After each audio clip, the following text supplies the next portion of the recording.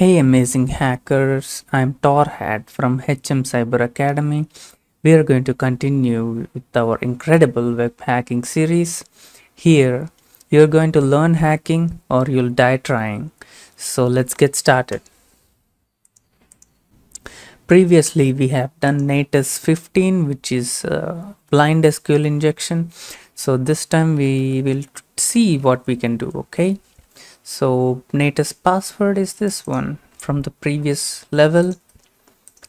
All right, here we go. So for security reasons, we now filter even more characters. So previously we have seen that if we enter some text and we hit some search, we would return a lot of values, and these values are not case sensitive. Okay, so AS it is capital A and small s. Okay, so it is not case sensitive, so it should be something like grep, right? So it is something like grep dash I as and then dictionary dot txt. So this is what happened last time. Okay, so it is going to search this value in this file which is not case sensitive. Okay, so that's what it means. So if you see grep dash dash help, you can see that its syntax goes something like this. Okay, grep, and you can give multiple options. This dot dot dot means you can give multiple options, and you can give only single pattern. Okay, and you can give multiple files. Okay, so you can give something like grep, let me clear this, grep, you can give dash I or dash something else. Okay, you can give multiple something options. Okay, and you can give only single pattern. Okay, AST something like that, and you can give multiple files. Okay, etc password, and you can give dictionary.txt. So this is what happened last time. Okay, this is what we have given. So we have given a single character and it was able to give multiple files. Okay, this file and this file. So this time also we need something like that, but for security reasons they are filtering some characters. Okay, so we cannot keep some characters. So what characters are they expecting? So we don't know. We have to give a lot of guesswork, like we keep a dollar symbol and we keep some internal shell. Okay, so here we can give some grep command or something like that. Okay, so we don't know what characters they are filtering out. So this is the best thing in OverTheWire labs. Okay, they have given a source code, you can check that. Okay, so and also you can check something as I've said before. Okay, you can try with multiple characters, like if you type dollar symbol, does it get no, it is not getting filtered, I guess. Okay, so and if you keep some brackets like this, it may be returning something from this. Okay, so we don't know. So that is a lot of guesswork you need to do, but if you go to the source code, we are going to skip all this thing. Okay, so this is the characters. Okay, let me zoom in, that is too much zoom. Okay, so these are the characters that are being skipped, and you need to ignore this one. Okay, because this is part of a syntax. Okay, so these are the characters that are being filtered out. Okay, so as you can see, you cannot see the dollar sign and you don't see the brackets. Okay, so you see square brackets here, but you do not see those normal brackets, those round ones. Okay, so what we can do is we can give something like this. Okay, so dollar, and here we need to type something. Okay, you can give a command here, and we need to check some character. So what this will actually do is, this is like a small shell within the command. Okay, so you actually give a grep command. Okay, so inside this, if you keep some dollar and then this, and if you're checking for a character, then it actually exists. Okay, so this actually, the character a is inside this file. Okay, so we also need to mention which command we are using. This is just like a normal shell. Okay, so you are executing this whole thing and giving it as an output to this whole command. Okay, that is how it actually works. But this time, if it returns false, okay, so if it returns nothing, then the syntax error might occur. Okay, so to avoid that, you need to add something at the end. Okay, something like 1 or 2 or something like that. So this is like a backup, you can say. So if this doesn't exist, then this might exist. Okay, so if it does exist, then it is going to check in this file and this file, both files. Okay, so it is a little bit complicated, so you need to understand that this is itself a whole shell and it is executing a command, and the output is displayed right here itself. Okay, right here, it is not even going anywhere, and the based on the output, it is going to check with other things. Okay, so this is how we are trying to do this. So grep a, and we are going for /etc/password. Let me check if this actually works. So it's giving nothing. So if you give 1 at the end, so it doesn't matter if you give 1 or 2. So this is actually going to be searched with the dictionary file. Okay, so even if you keep a or b or something like that, it doesn't matter. Okay, so let me keep 1 because there are few words with 1 in dictionary. So it's not giving anything. Right, so let me change this. So it is giving nothing because this actually exists in here. So let me go to this, actually the Natas password, actually, because we can identify some characters. All right, we can actually do something else here. So we are giving some regular expression, like it is starting with letter A. Okay, if something is starting with letter A, then, well, let's see what happens. Okay, so as you can see, this password file doesn't contain something that starts with A, because as you can see, cat/etc/password, you can see most of these files doesn't start with capital A, I mean small a or any kind of A actually. So it doesn't start with A. This one has something that starts with A, but the system that they are having doesn't start with A.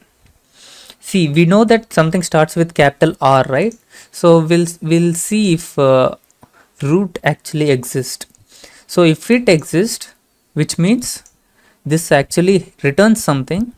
So this doesn't execute. Okay, so that's how it is. So let's copy this. See, as we have expected, this doesn't execute it as a word. Okay, because this is returning something, right? So what we can do right now is we will see this true or false conditions. Okay, let me give a complicated word so that we have a less output. So what we can give is we already have some kind of output.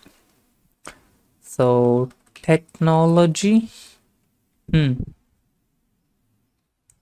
right, because it actually exists. So let's keep A and let's keep tech.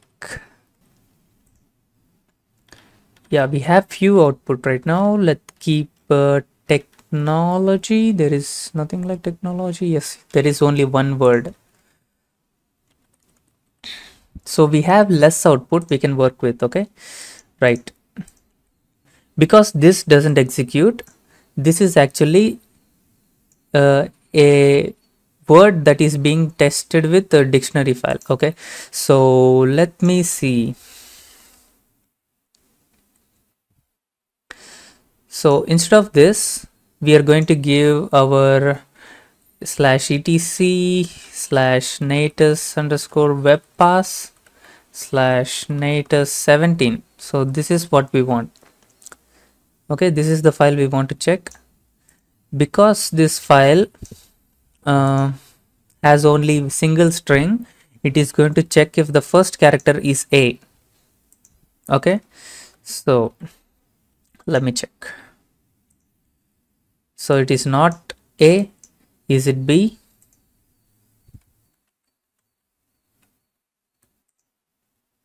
It's not B.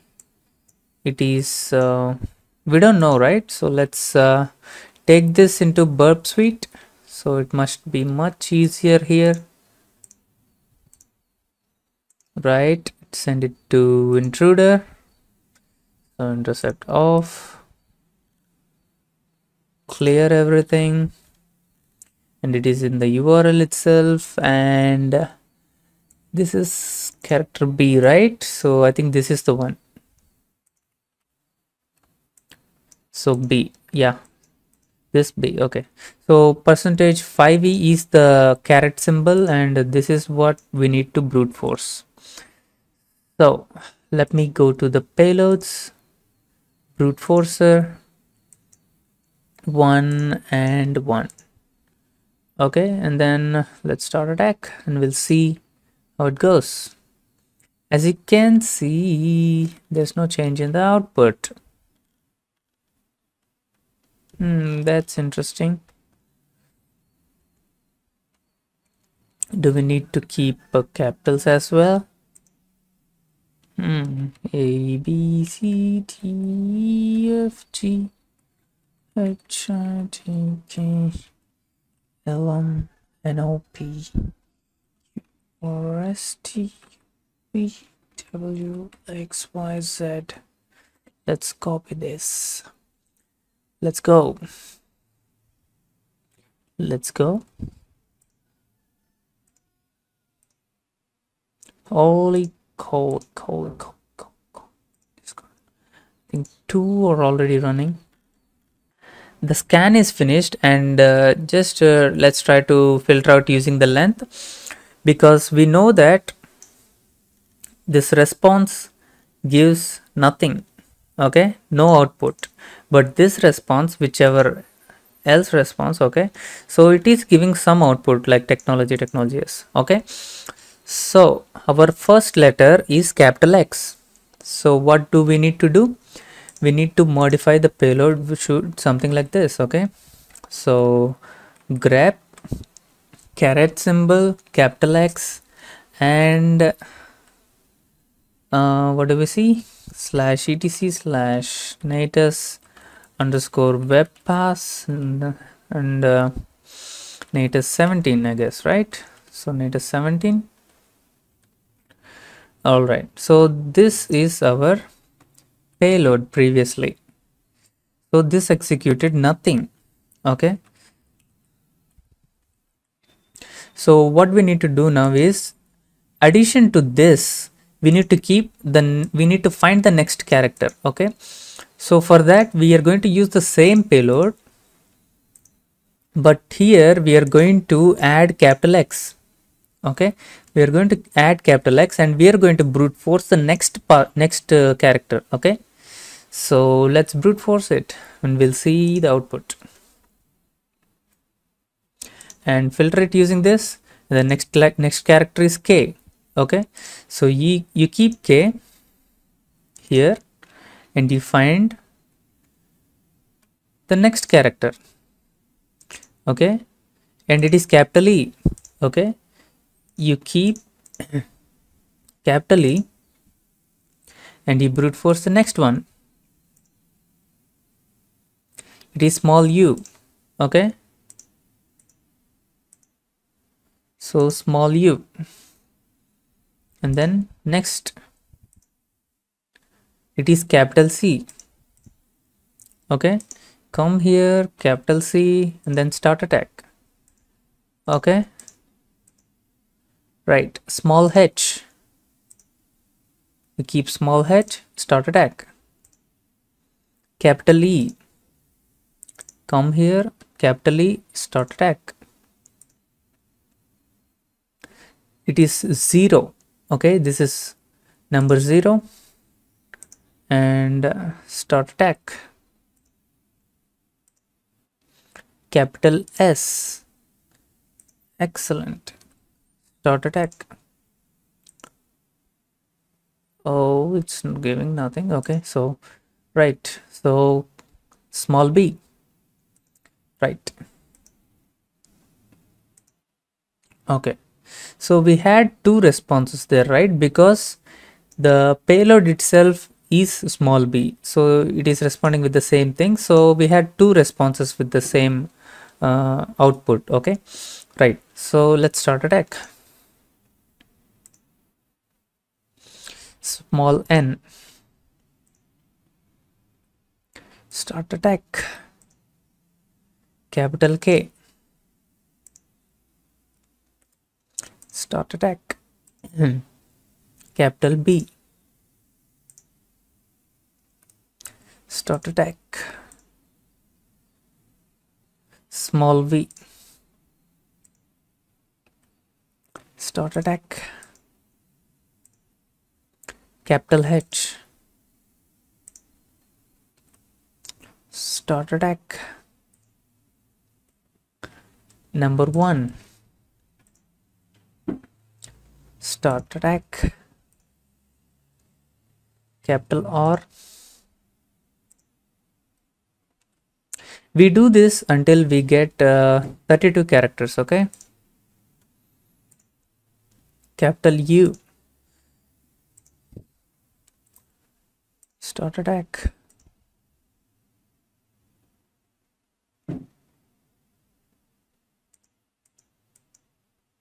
Right, number 7, start attack. Small k, start attack. Small s, start attack. It is capital I. Okay, so A, B, C, D, E, F, G, H, capital I. Okay, so right.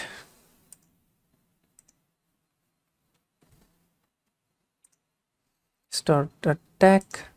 It's again B.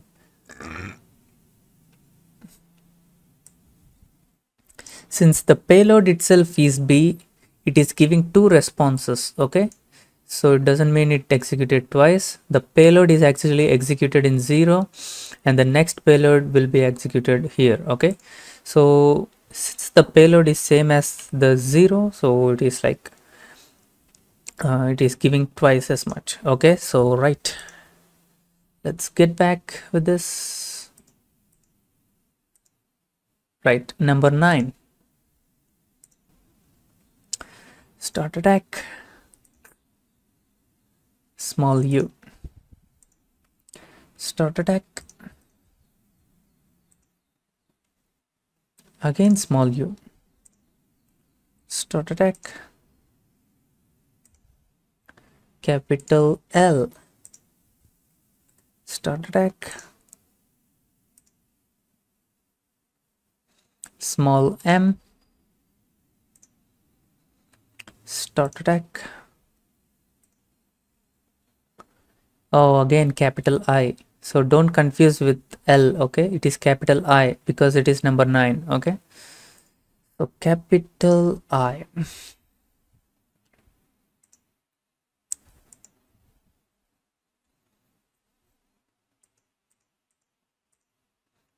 Number 7, start attack. Right, small s, start attack. Small d, start attack.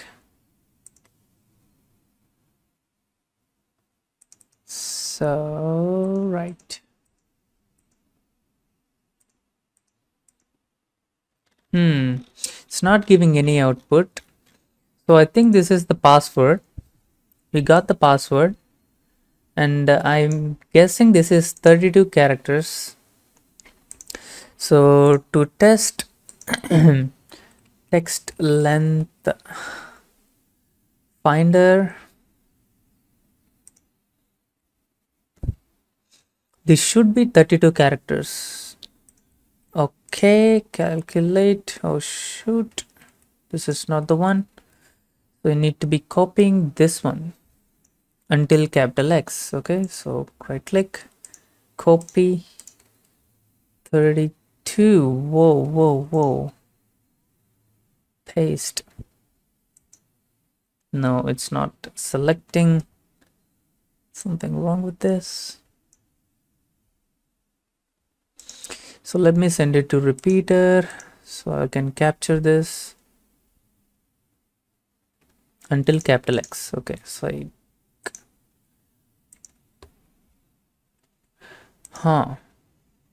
so as you can see, it is 33. So which means it is 32 bytes, right? So if you can use this in Natas 17, we'll see that it is the password.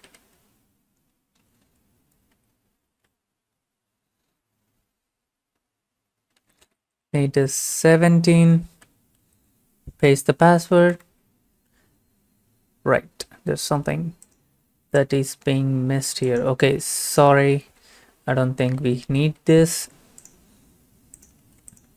Natas 17, and we're in, right? Right. So it should be 32 length. Sorry for that. All right, so that's how you solve this. This is very interesting, and you need to do a tedious task in getting the password. So try to understand that this is just a shell. Okay, it executes something, right? So if it executes, then it returns something, so that is not being displayed along with this. Okay, so if it doesn't display anything, so that means this is going to return null. Okay, this is going to return nothing. So then this technology is going to be executed with the dictionary. Okay, so that's how it is. So I hope you enjoyed this. I'll see you guys in the next one.